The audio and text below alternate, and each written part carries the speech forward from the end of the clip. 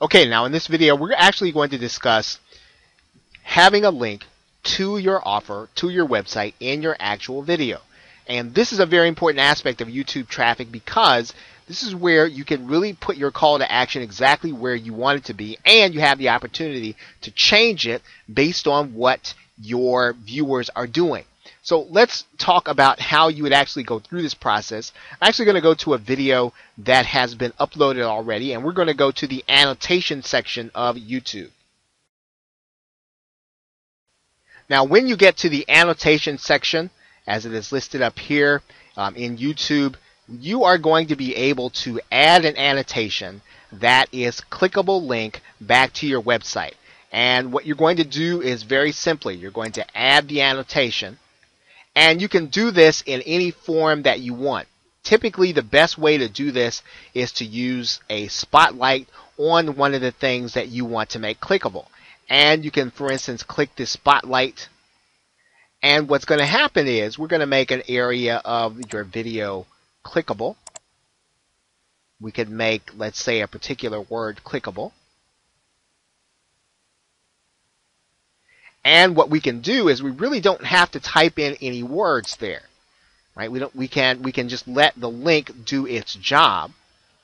And then all we really have to do is determine how long we want the annotation to be. We could stretch that out to the end of the video, right? We could stretch it out to halfway in between the video if that's how long it was going to be there. Now, the key in this process is your clickable link, and we're going to click this link here, and we're going to look here, and basically you'll see here that what this channel has that other channels may not have, your channel may not have, is an associated website.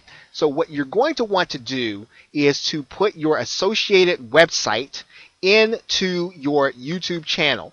And then when you have an associated website, and it has to be your website, you're not going to be able to have 2 or 3, you can put clickable links within the body of the video during the video back to your website. This is very important because while you're giving the call to action in your video, you can actually have people click a link when you tell them to click it. And this is a very useful way of being able to get traffic at the point at which you want it. And you can actually go back and edit this video without disturbing the video itself to continue to test where the link is going to be the most effective. Of course, what you would be using in this case is you'd be using the analytics section, and within the analytics section, one of the things that you want to do to determine whether or not your link was effective is you'd want to look at audience retention, because you want to find out for a particular video, well, when is the audience leaving, right? So this is what you want to be concerned with, the audience retention, and you want to find out, well, where in the video, in the particular video where I have my annotation, is the audience actually leaving. You can actually even find out in particular about your annotations in the video, or where they're being clicked or how they're being clicked. Okay, so now in this particular case, we don't necessarily have any annotations that we have saved, so that's not going to be relevant. But when you have annotations, you will be able to do this, and you will be able to find out how people are reacting to your actual annotations that are going to be clickable back to your website. Okay, you're going to want to come inside of the advanced section of your YouTube channel settings. You want to scroll down here, and then you want to look to your associated website. Now, I've obviously already gone through mine. You're going to have to go through a process of having your video or having your website confirmed. All that means you're going to have to put a file on your website that Google can verify you own the site. And once you do that, your associated website will be there.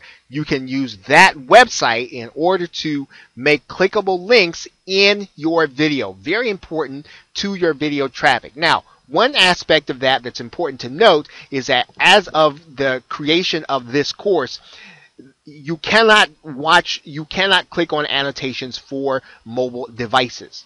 There are some clickable links for some of the iOS devices that are in development, but as of right now, those links are not clickable inside of Android devices, or they're not clickable inside of some mobile devices. So that's just that's in development. It's in the works, but it's not there yet. But for the half of the population that do have desktop computers, this is a very helpful way of being able to have them click a link when you want them to and head back to your website.